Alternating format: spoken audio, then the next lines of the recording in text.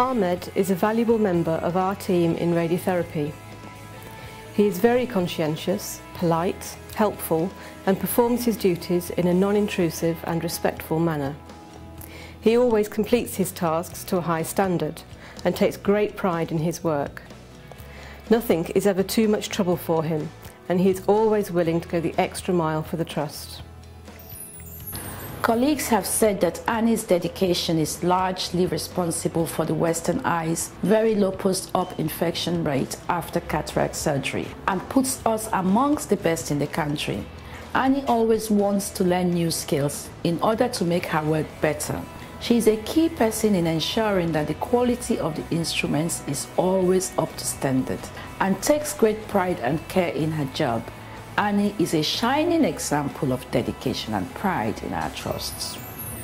Julie's diligence, hard work and compassion in supporting patients with HIV has been shown to have a hugely positive impact on their care, happiness and well-being.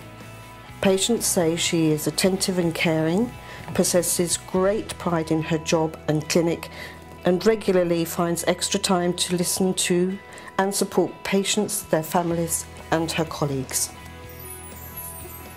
Marie is the only administrator in audiology.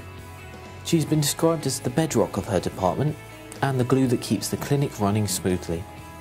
She provides outstanding service to patients and their families and always has a smile on her face.